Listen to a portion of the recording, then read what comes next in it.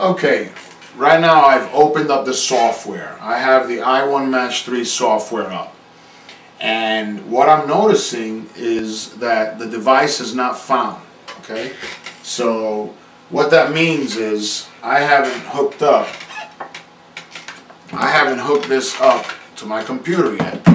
So because it's not found, I'm going to go ahead and do that. And I have a USB connector.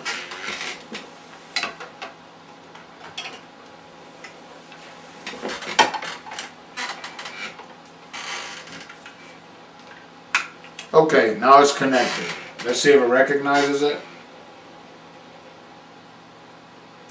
And now that my system has recognized the device, it shows me that I can start to profile various devices, including a monitor, a projector, a scanner, a printer, and a digital camera. But for this demonstration, we're just going to do the monitor, okay?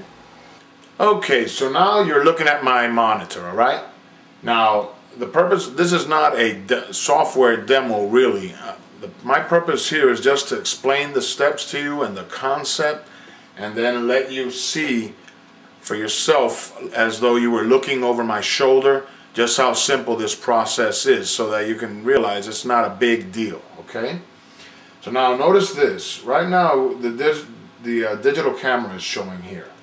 But we're interested in the monitor. So you see, as you select these things, it shows you over here the device that you're going to profile. Right here, there's an easy mode and an advanced mode, and I'm not going to go into all the differences, but I'm just going to do the easy mode. Over here on this side, there's some help, and it explains to you what's happening at this time. So now I click the next arrow. And now it asks me to select the monitor type. There are 3 monitor types: LCD, CRT, and laptop. Well, right now we're doing an LCD, and that's what's selected, so we're okay with that. And so we just click next. And here it just shows us the different types. Okay, now it's telling me to calibrate the i1. So you see it shows you here putting on the instrument on the thing. So we'll do that. Okay, so you see here's the bottom part, looks like that. Here's the i1, that head is going to go over this thing. So now we just put it like that, set it down. Now we click calibrate. It tells us that it's calibrating. Okay, the calibration was successful, so now we click next. Okay, now it's telling us to put the i1 on the monitor, and that's where I use that weight with the hook over the monitor so that it'll stay in place. So we take this little thing, and now we connect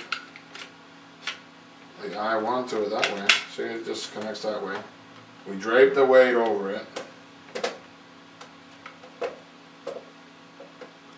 Just kind of make sure that it's flat against there, and it is, and it has a light blocking it. And now we click next, and what it's doing right now is it's making those rectangles smaller and smaller and smaller until it deduces where that sensor head is, and then in that area it's going to start to flash it a bunch of colors. Okay, it's getting close. Alright, now it knows where the sensor head is, so it's starting to flash all these colors. And up here you can see the progress indicator.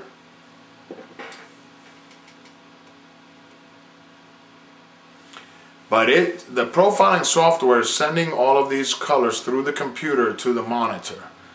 The i1 is reading those colors and making an interpretation, so that it can then plot an ICC profile that will be associated with that monitor, so that what the computer sends to it is what is actually displayed.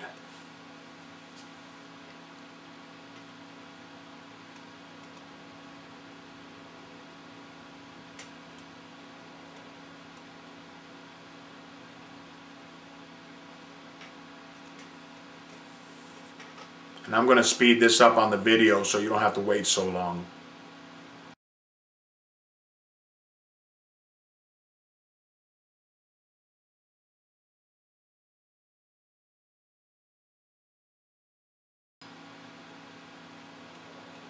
Okay, so now it's cycled through all those colors and done its thing and plotted a profile for this monitor, okay? Now, again, I'm not going to go into all these details. You have to study that and learn it or read the material or whatever. But right here is a file name. And that file happens to be what's called the ICC profile that was just created for this monitor.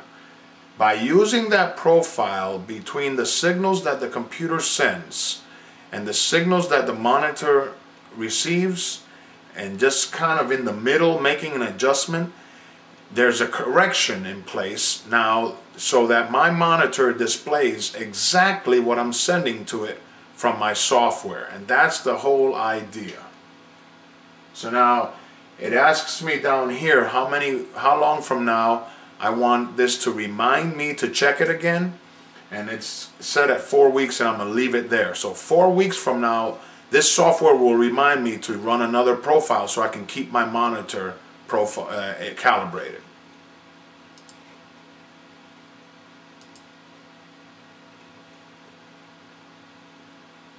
And there it is. Now it's asking me if I wanted to profile another device, which we're not going to do, and that's it. It's over. We just profiled the monitor.